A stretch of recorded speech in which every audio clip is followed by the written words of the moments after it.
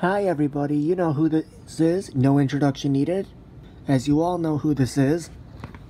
Now, I'm coming back to you with another video, and this also has to do with Rosie.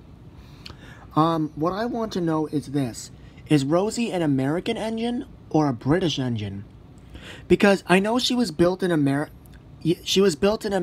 yet she never spent her life there. Like, she never spent at least half of her life in the U.S. at all. Her life was mainly here on Sodor. So I'm kind of confused. So is Rosie an American engine or a British engine? Comment down below, because I really don't know. Because I think on the Thomas Wiki, it says that she was built in America. I think by Hudson? I don't remember.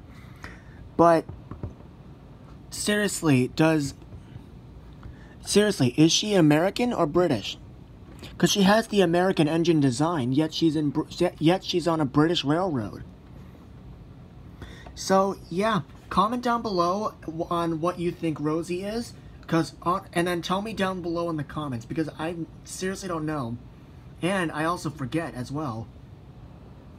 So anyway, this is James the Red Engine Fan, 1994, signing out. Don't forget to comment down below. Goodbye.